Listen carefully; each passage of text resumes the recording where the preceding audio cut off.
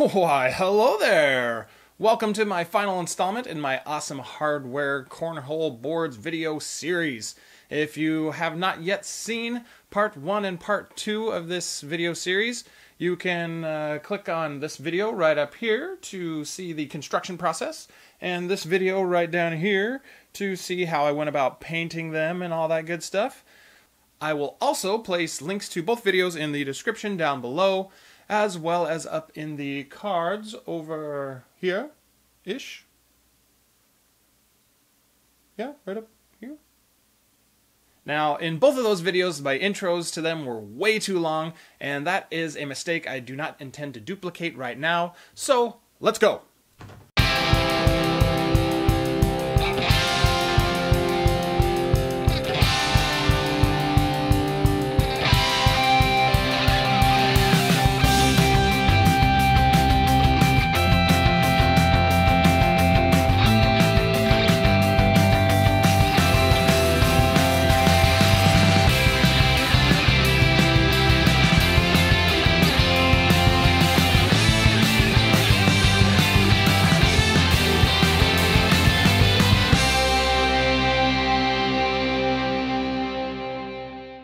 So today I am going to be showing you guys how...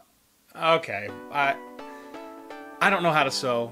I had to enlist my mom's help with this particular project, but thanks to her help, I am able to make this video today and share with you guys how to make a set of cornhole beanbags. More specifically, I'm going to be showing you guys how we made the set of beanbags for the cornhole boards that I sent to Paul and Kyle, the hosts of the popular live YouTube tech show Awesome Hardware. Now, for your cornhole game, you're going to be making 8 bags total. Traditionally, you have 4 red bags and 4 blue bags. But because of the highly custom nature of the boards I made, I decided to diverge from the traditional colors and go with something that would better match the boards. The first thing you're going to need is some duck canvas. You can buy this at any fabric store. Again, typically you want to buy about a half a yard of red and a half a yard of blue, which should be more than enough to make your full set of 8 bags. If you want to make multicolored bags like I chose to do, then of course you'll want to pick up enough of the colors you're going to be using to complete all of your beanbags. Your finished beanbag should measure 6 inches square. We chose to give ourselves a ½ inch seam allowance all the way around our bags, which means you're going to need to cut out a total of 16 7-inch squares, 8 of each color. Once again, because of the highly custom nature of the boards and bags we're making here, we had to start out with 8-inch squares because we needed our squares to fit into an embroidery hoop, and 7-inch squares just weren't quite large enough to make it. For the bags we're making here, we needed 4 white squares, 4 pink squares, and 8 black squares. Once we had all our squares cut, it was time for us to do some embroidering. My mom has a pretty nice Bernina sewing machine that happens to have an embroidery attachment for it, so I just couldn't send the guys plain colored bags when I had the ability to take it to the next level. I have to give a big shout out to Todd at Janine's Bernina for all his help on this project. We had 3 different logos to embroider onto these bags, and he helped us digitize all of them, so all we had to do was thread the machine, fit the squares into the embroidery hoop, and the machine did all the rest.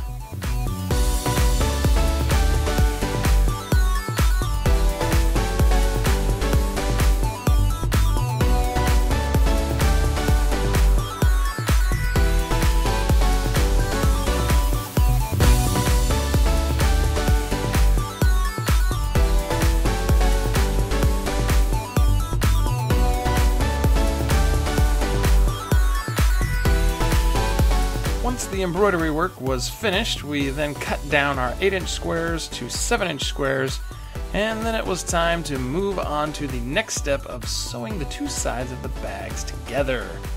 With the designs embroidered onto our bags, we had to make sure that we carefully matched the sides up so that all the bags would be identical and so that our embroidered logos would all be facing the correct way. This is of course something you don't need to worry about when you're making more traditional styles of bags. In order to make our bags nice and strong, my mom straight stitched around the edges of the bags 3 times and then went around one final time with a zigzag stitch. She of course made sure to leave an opening on one of the sides so we could fill the bags up with corn later on. One little tip that she showed me was to trim off all the corners of the bags just like so.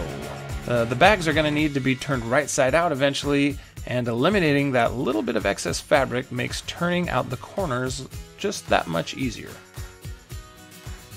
And that, my friends, leads us into the next item on our agenda, turning the bags right side out.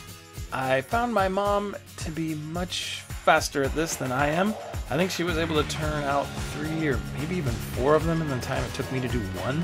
At this point, we took a few minutes to admire our handiwork and then moved on to the next step of adding the corn. Traditionally, cornhole bags are filled with corn feed, but I've heard stories of people's bags getting infested with bugs and other things. So personally, I like to use popcorn because I feel it's less likely to have those kinds of problems, and all the bags I've made using popcorn have all been fine so far, knock on wood. Each one of your cornhole bags should weigh between 15 and 16 ounces, which works out to be about 2 cups of popcorn or so in each bag. Now, I'm one of those personality types that doesn't even want to have an ounce of variation from one bag to another, so after the initial fill, I ended up using a food scale to weigh each bag individually and made sure each bag weighed exactly 16 ounces. With all of our bags at the appropriate weight, it was then time to finish things off and sew them all shut. My mom used a nice little technique of pinning the corn back away from the opening of the bag using some safety pins. This allowed enough space for the sewing machine to get in there and do its job. She sewed back and forth several times to ensure we had a good, strong seam. Since our bags were multicolored, we used a different color thread in the bobbin than what was on the spool, so when our bags were all sewed up, things looked nice and clean. Now, as I'm sure you can tell here, it's not 100% perfect. We did have a little bit of thread from the one side showing through on the other side of the bags, like you can see here, but thankfully my mom knew that this might happen and planned it out so that this was very easy for us to fix using a permanent marker. And with that, our bags are complete and ready for some play testing, I think. Okay, really, I just wanted to get some footage of the bags side by side with the boards, as well as do a little play test on the boards. And yeah, in my opinion, the bags and boards turned out absolutely amazing. And I was so happy to be able to see Kyle open up his board live on Awesome Hardware, which you guys can actually check out by clicking this video right here, or by selecting it in the cards. I hope that you enjoyed this video and that you found it informative and helpful and all of that kind of stuff.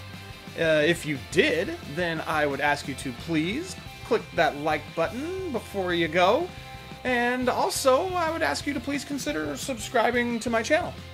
If you'd like to ask me a question, or you just want to say hi, you can use that comment section down below, and I will do my very best to answer the questions you might have, as well as return your salutations. Now, before I head out, I just want to say thanks so much for hanging out with me and for watching the video. I hope that you have an absolutely amazing day, and I look forward to hanging out with you again next time. Later.